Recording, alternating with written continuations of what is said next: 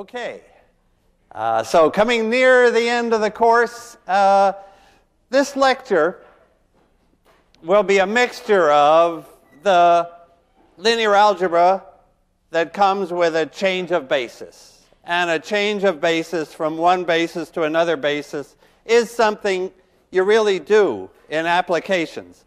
And I would like to talk about those applications. I got a little bit involved with compression. Compressing a signal, compressing an image, and that's exactly change of basis. And then the main theme in this chapter is the connection between a linear transformation, which doesn't have to have coordinates, and the matrix that tells us that transformation with respect to coordinates. So the matrix is the coordinate-based description of the linear transformation. Let me start out with the nice part, which is just to tell you something about image compression. Those of you, well, everybody's going to meet compression because you know that the amount of data that we're getting, well, these lectures are compressed so that actually probably you see my motion as jerky, shall I use that word? Have you looked on the web? I should like to find a better word. Compressed, let's see. So the complete signal is, of course, in those video cameras and in the videotape, but that goes to the bottom of building 9, and out of that comes a jumpy motion because it uses a standard system for compressing images. And you'll notice that the stuff that sits on the board comes very clearly, but it's my motion that needs a whole lot of bits, right? So, and if I were to run up there and back, that would need too many bits, and I'd be compressed even more. So, what does compression mean? Let me just think of a still image. And of course, satellites, and computations of the climate, computations of combustion. The computers and sensors of all kinds are just giving us overwhelming amounts of data. The web is, too. Now, some compression can be done with no loss. Lossless compression is possible just using sort of the fact that there are redundancies. But I'm talking here about lossy compression. So I'm talking about, here's an image. And what does an image consist of? It consists of a lot of little pixels, right? Maybe 512 by 512, 2 to the 9th by 2 to the 9th pixels. And so this is pixel number 11. So that's a pixel. And if we're in black and white, the typical pixel would tell us a grayscale from 0 to 255. So the pixel is usually a value of one of the xi. So this would be the ith pixel. It's usually a real number on a scale from 0 to 255. In other words, 2 to the 8th possibilities. So usually that's the standard. So that's 8 bits.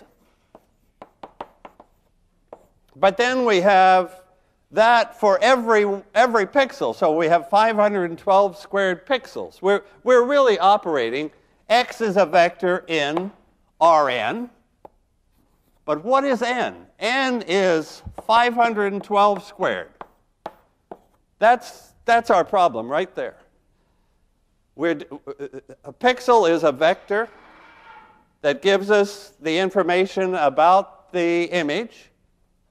I'm sorry. The image that comes through is a vector of that length.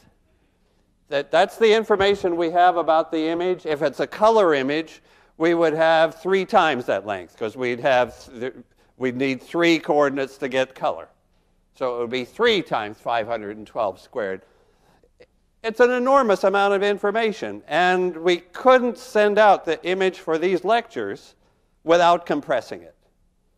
It would overload the system. So it has to be compressed. The standard compression, and still used with these lectures, is called JPEG. I think that stands for a Joint Photographic Experts Group. They established a system of compression. And I just want to tell you what it's about. It's a change of basis. What basis do we have? The current basis we have is, you could say the standard basis is, every pixel give a value. So that's like, we have a vector x, which is 512 squared long, and in the ith position, we get a number like 121 or something. The pixel next to it might be 124, maybe where my tie begins to end. So if it was mostly blue shirt, this would be a slight difference in shading, but pretty close. Then the tie would be a different color. So we might have quite a few pixels for the blue shirt and a whole lot more for the blackboard that are very close. And that's what are very correlated. And that's what gives us the possibility of compression. For example, before the lecture starts, if we had a blank blackboard, then there's an image, but it would make no sense to take that image and tell you what it is pixel by pixel. I mean, there is a case in which all pixel values, all gray levels are the same, or practically the same depending on the erasing of the board, but extremely close. And so that's an image where the standard basis is lousy. That's the basic fact. That the standard basis, which gives the value of every pixel, makes no use of the fact that we're getting a whole lot of pixels whose gray levels, the neighboring pixels tend to have the same gray level as their neighbors. So how do we take advantage of that fact? Well, one basis vector that would be extremely nice to include in the basis would be a vector of all ones. That's not in our standard basis. So let me just write again. The standard basis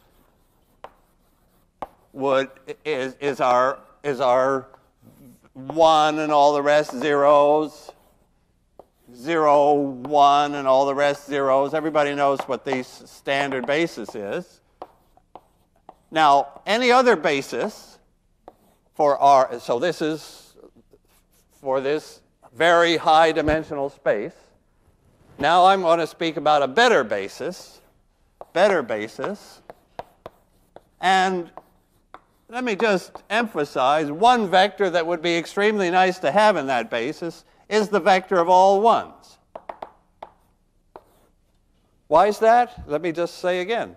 Because that vector of all ones, by itself, one vector is able to completely give the information on a solid image. Of course, our image won't be solid. It'll have a mix of solid and signal. So that one vector, having that one vector in the basis is going to save us a whole lot. Now the question is, what other vectors should be in the basis? The extreme vector in the basis might be a vector of 1 minus 1, 1 minus 1, 1 minus 1. That would be a vector that shows, that's like a checkerboard vector, right? That's a vector that would, if the image was like a huge checkerboard of plus minus, plus minus, plus minus, that vector would carry the whole signal. But much more common would be maybe to have half the image darker and the other half lighter. So another vector that might be quite useful in here would be half ones and half minus ones. I'm just trying to get across the idea of that a basis could be, that first of all, we've got the basis is at our disposal. Like, we're free to choose that. And it's a $1 billion decision what we choose. And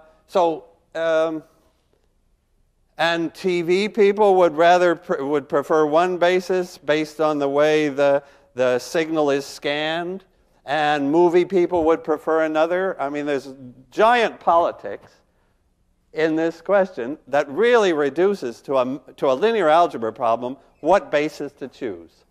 I'll just mention the best known basis, which JPEG uses. Let me put that here. Is the Fourier basis. So when you use the Fourier basis, that includes, this is the constant vector, the DC vector if we're electrical engineers, the vector of all ones, so it would include 1, 1, 1, 1. Often 8 by 8 is a good choice. 8 by 8 is a good choice. So what do I mean by this 8 by 8? I mean that the big signal, which is 512 by 512, gets broken down, and JPEG does this, into 8 by 8 blocks. And this is too much to deal with at once. So what JPEG does is take this 8 by 8 block, which is 64 coefficients, 64 pixels, and changes the basis on that piece.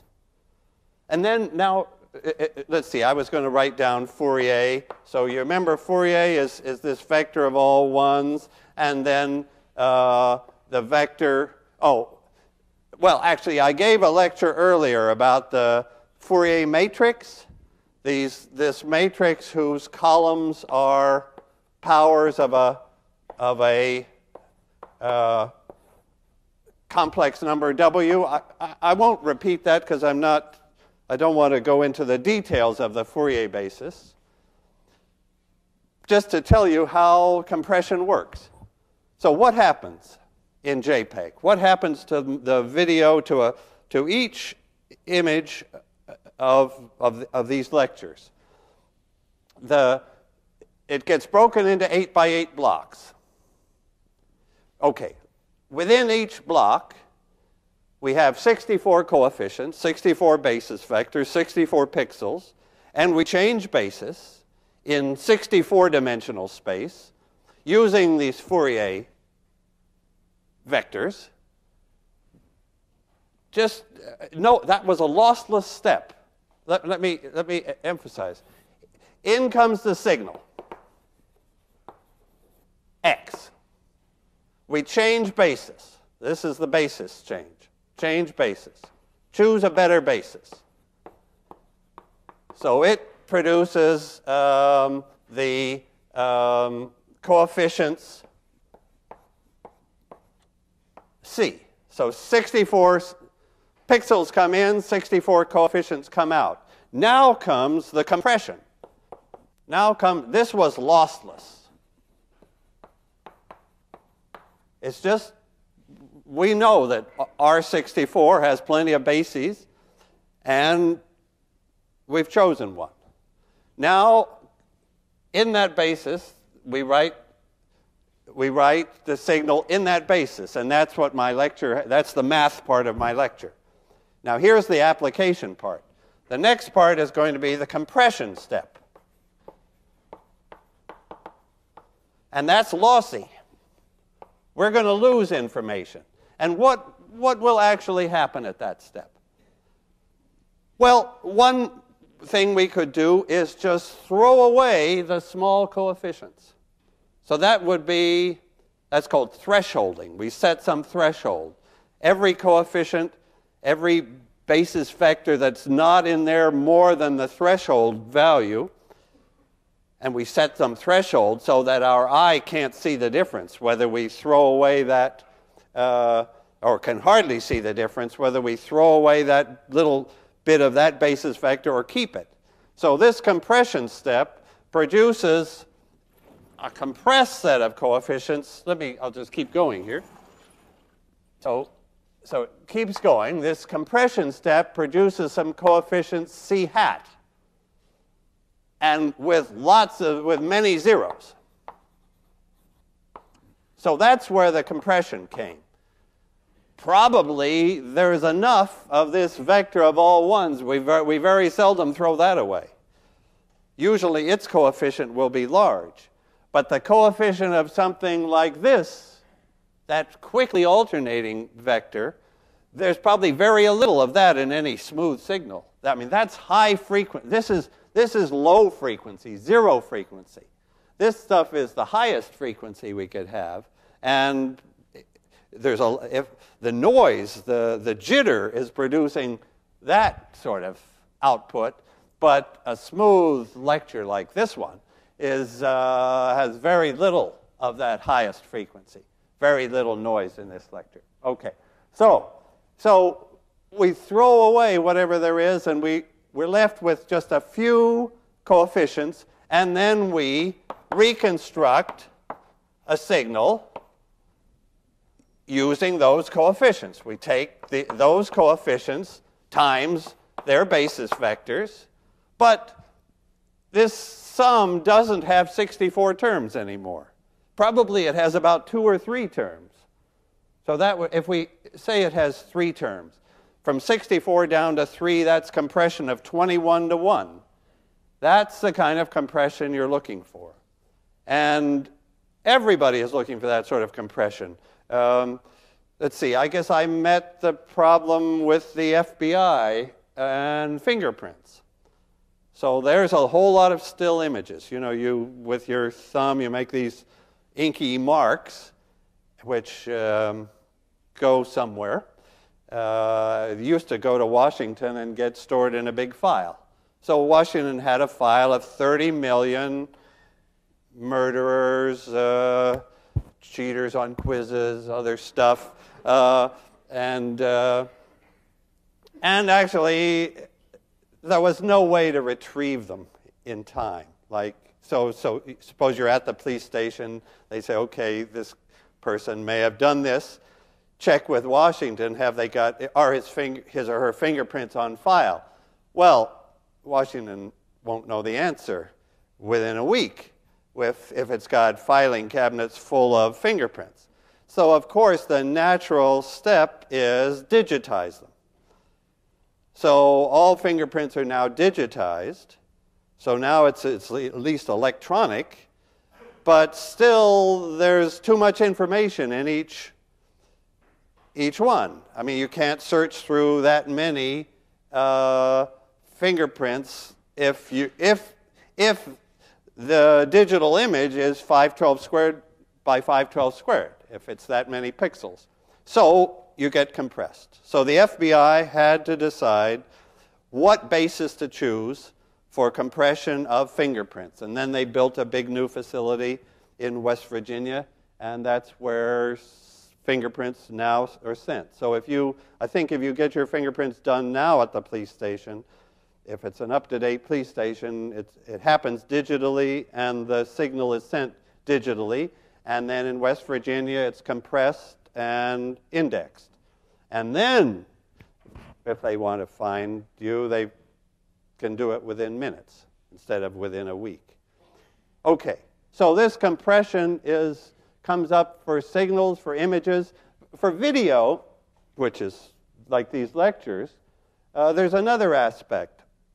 You could treat the video as one still image after another one and compress each one and then run them and make a video.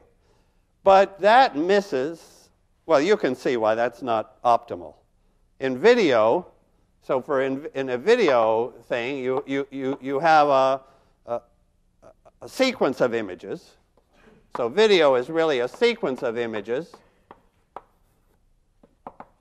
But what about one image to the next image? They're extremely correlated. I mean, I'm getting an image every split second, and although I'm moving slightly, that's what's producing the jumpy motion on the video. But I'm not like, you know, each image in the sequence is pretty close to the one before. So you have to use like prediction and correction. I mean, the image of me one time step later, you would assume would be the same and then plus a small correction. And you would only code and digitize the correction and compress the correction.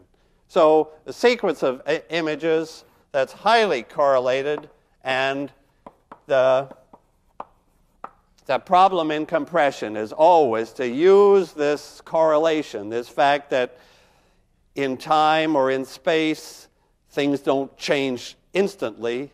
They're very often smooth changes, and you can predict one value from the previous value. Okay, so those are applications which are pure linear algebra. I could, maybe you'll allow me to tell you and the book describes the new basis that's the competition for Fourier. So the competition for Fourier is called wavelets, and I can describe what that basis is like, say in the 8x8 case. So the 8x8 wavelet basis is the vector of all ones, 8 ones. Then the vector of 4 ones and 4 minus ones. Then the vector of 2 ones and 2 minus ones and 4 zeros. And also the vector of 4 zeros and 2 ones and 2 minus ones. So now I'm up to 4, and I need 4 more, right, for R8. So the next basis vector will be 1 minus 1 and 6 zeros. And then 3 more like that, with the 1 minus 1 there, and there, and there. So those are 8 vectors in 8-dimensional space. Those are called wavelets. And it's a very simple wavelet choice. It's a more sophisticated choice. This is a little jumpy to jump between 1 and minus 1. And actually, you can see now, suppose you compare the wavelet basis with the Fourier basis above. How could I write this guy, which is in the Fourier basis? It's a vector in R8. How would I write that as a combination of the wavelet basis? Have I told you enough about the wavelet basis that you can see? How does this very fast guy, what combination of the wavelet basis is that very fast guy? It would be this one. It would be the sum of these 4, right? That very fast guy will be that 1 minus 1, and the next one, and the next one, and the next one. So this is the sum of those last 4 wavelets. This one we've kept, and so on. So that's what a basis does. Every vector in R8 is some combination of those. And for the linear algebra, so the linear algebra is this step, find the coefficients. That's the step we want to take. If I give you the basis, like this wavelet basis, and I give you the pixel, so here are the pixel values, P1, P2, down to P8. What's the job? What's the linear algebra here? So these are the values. This is in the standard basis, right? Those are just the values at 8 successive points. I guess I'm dropping down to 1 dimension. Instead of 8 by 8, I'm just going to take 8 pixel values along that first top row. So what do I want to do? In the standard basis, here are the pixel values. I want to write that as a combination of C1 times this guy plus C2 times this guy plus C3. These are the coefficients plus C4 times this one. Do you see what I'm doing? I want to write this vector P as a combination of C1 times the first wavelet plus C8 times the eighth wavelet. That's the transform step. That's the lossless step. That's the step from P. Oh, I'm calling it P here, and I called it X there. So let me, at the risk of moving and therefore making this jumpy, suppose the signal I'm now calling P, the set of pixel values, and I'm looking for the coefficients. Okay, tell me how to do it. How do I find the, if I give you 8 basis vectors, and I give you the input signal, and I ask for the coefficients, what do? What's the step? I'm trying to solve this. I want to know the 8 coefficients.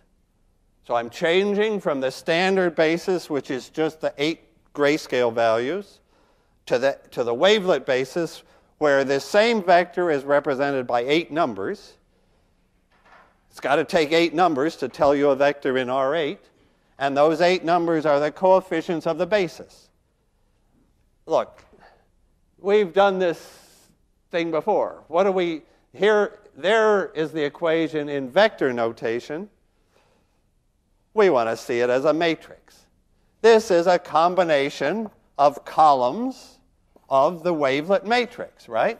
This is P equals C1, C2 down to C8, and these guys are the columns. I mean, this is the step that we constantly taking in this course. The first basis vector goes in the first column, the second basis vector goes in the second column, and so on. The 8 columns of this wavelet matrix are the 8 basis vectors. This is a wavelet matrix W. So, the step to change basis. So now I'm finally coming to this change of basis. So the change of basis, let me stay with this board, but, well, let me just go above it here.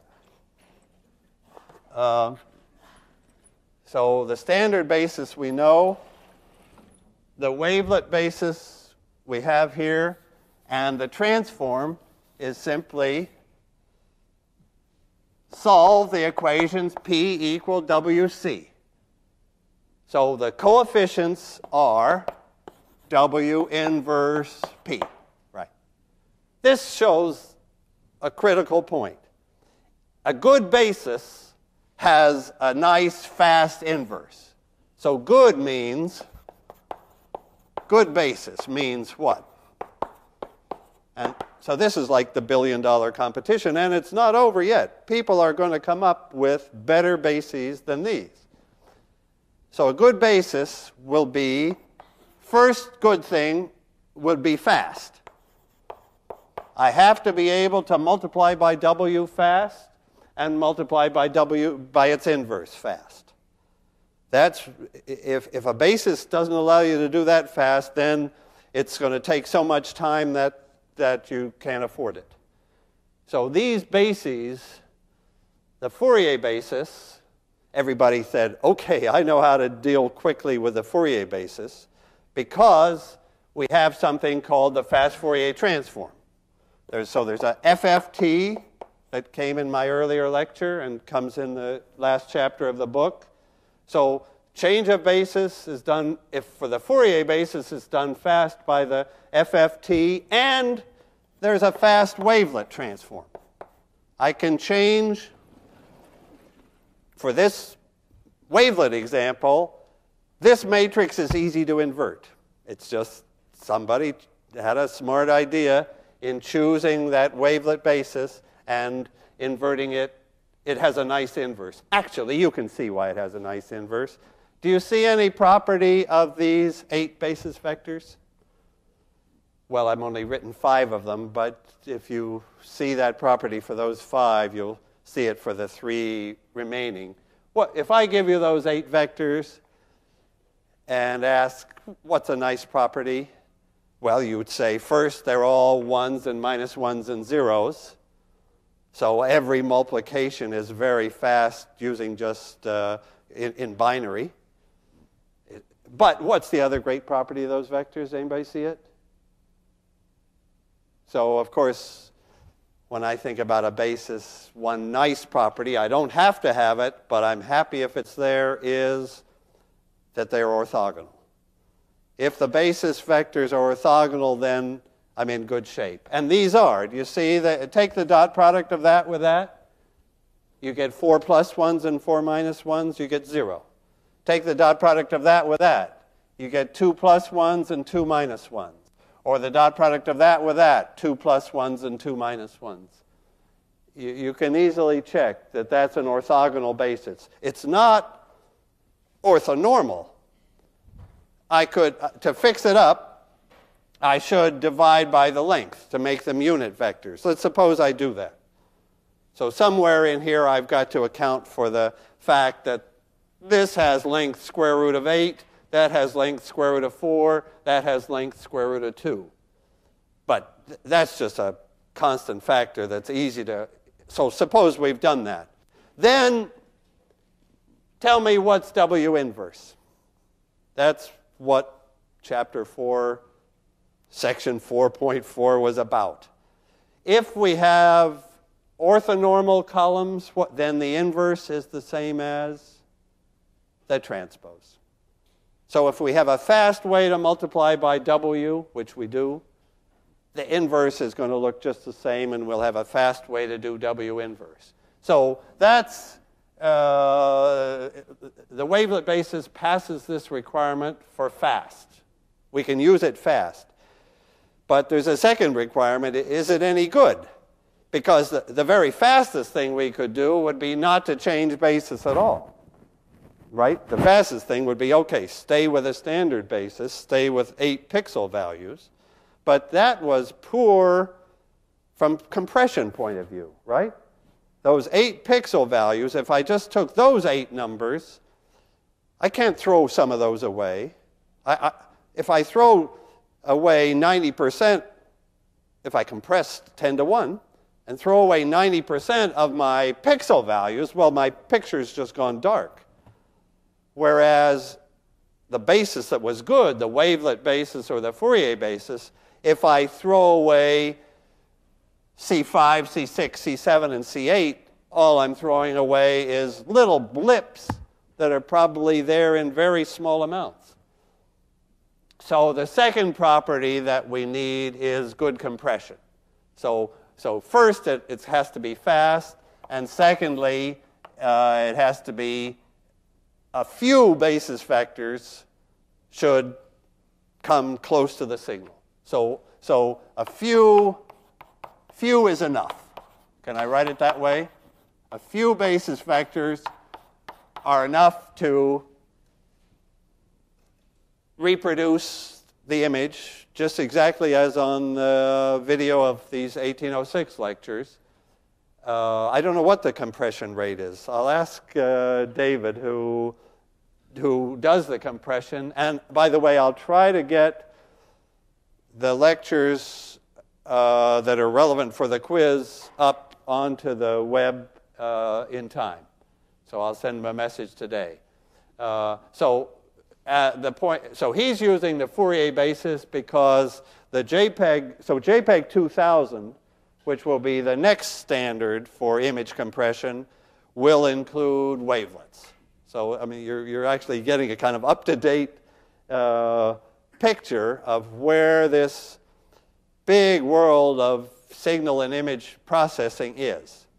That Fourier is what everybody knew and what people automatically used, and the new one is wavelets, where this is the simplest set of wavelets, and This isn't the one that the FBI uses, by the way. The FBI uses a smoother wavelet. Instead of jumping from 1 to -1, it's a smooth cutoff.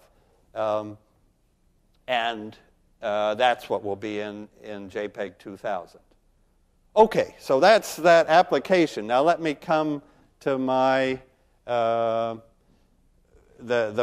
linear algebra part of the lecture. Well, we've actually seen a change of basis. So let me just review that change of basis idea, and then the transformation to a matrix. Okay, so this, I hope you see that these applications are really big. Now I have to talk a little about change of basis and a little bit about that, the matrix. Okay. So change of basis. Basically, forgive that pun. Okay, I have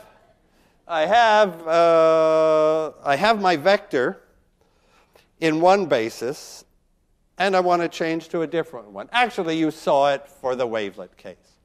So I need let the matrix W, the columns of W, be the new basis vectors.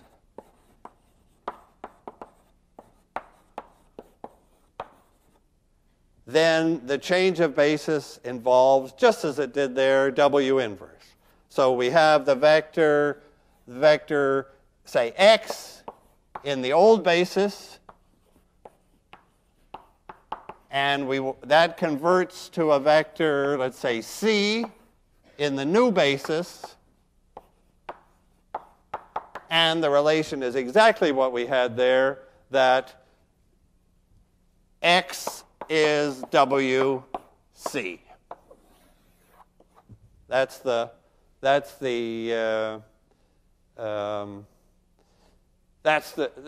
step we have to take. There's a matrix W that gives us a change of basis. Okay. What I want to do is think about transformations and matrices. So here's the question to complete this lecture. Suppose I have a linear transformation T.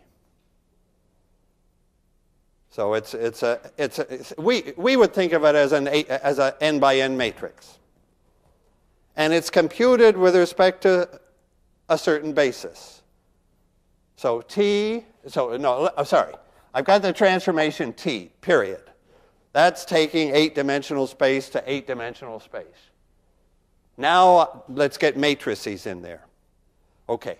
So with respect to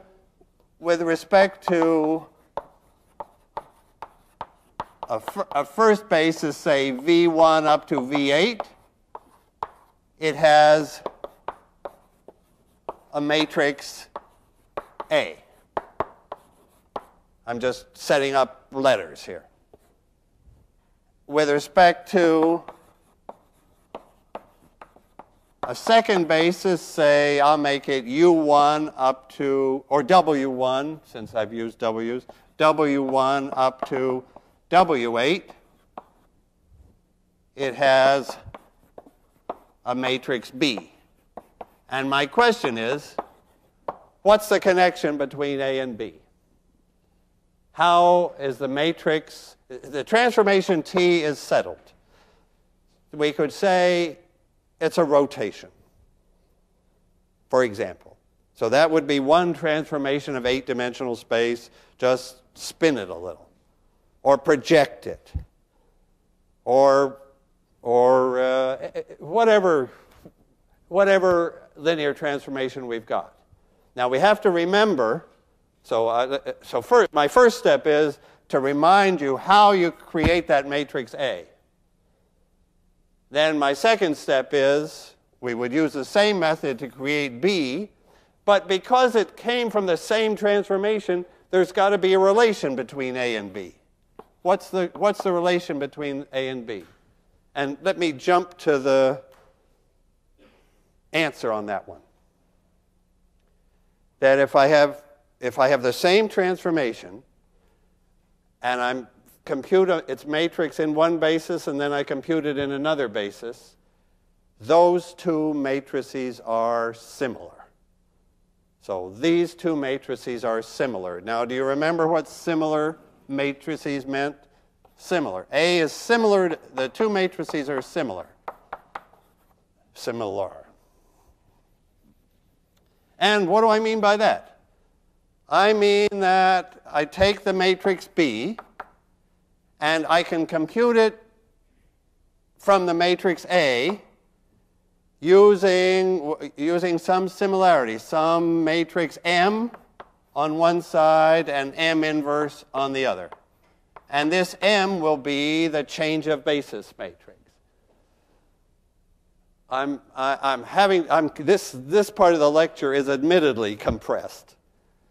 What I wanted you to, it's really the conclusion that I want you to spot. Now I have to go back and say, what does it mean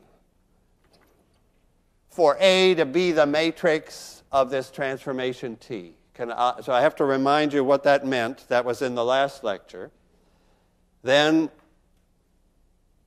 this is the conclusion, that if I change to a different basis, we now know, see, if I change to a different basis, two things happen. Every vector has new coordinates. There, the rule is this one, between the old coordinates and the new ones. Every matrix changes. Every transformation has a new matrix. And the new matrix is related this way. The M could be the same as the W. The M there could be the W here. Okay, so can I, in the remaining minutes, recapture my lecture, the end of my lecture that was just before Thanksgiving, about the matrix? Okay. What's the matrix? And I'll just take one basis. So now I'm going to, this part is going to go onto this board here. What is the matrix? What is A? Okay. Using a basis V1 up to V8. Okay, what's the point?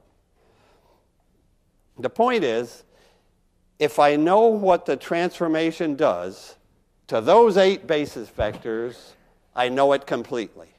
I know T. I know everything about T. I know T completely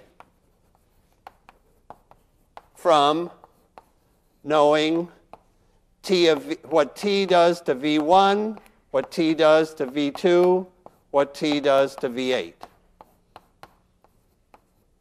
Why is that? It's because T is a linear transformation.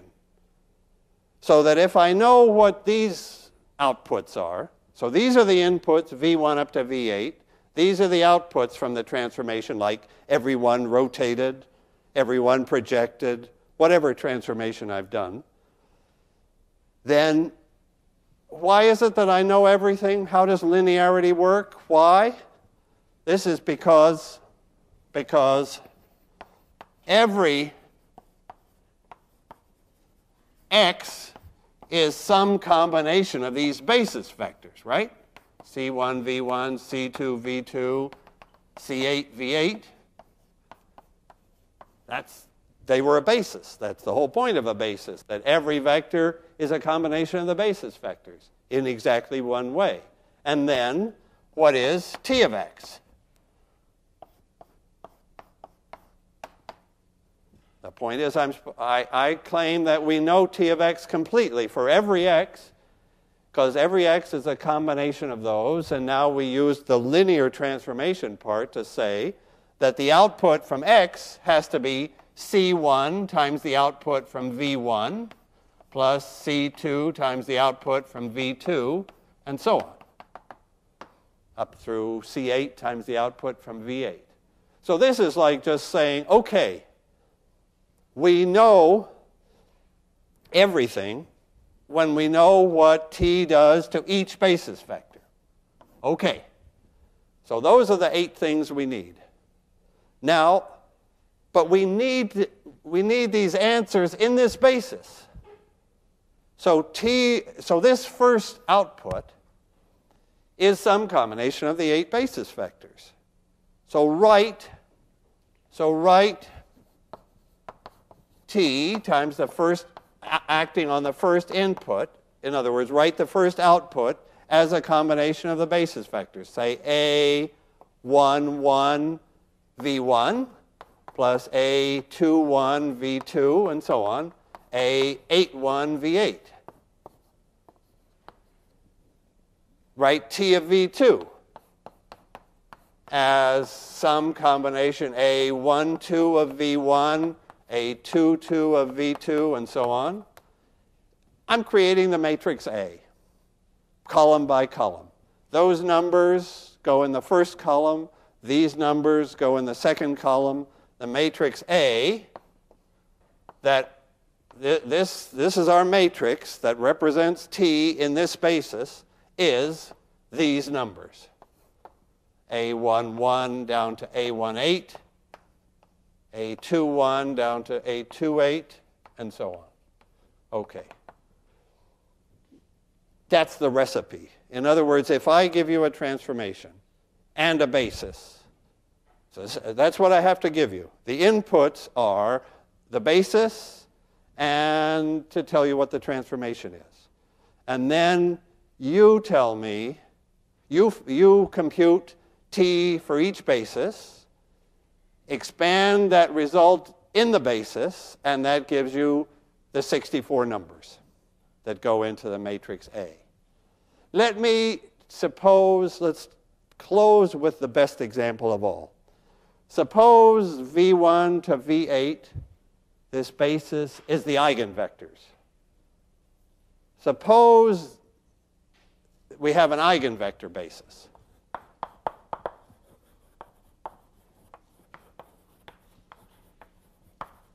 So that T of Vi is in the same direction as Vi. Now my question is, what is A?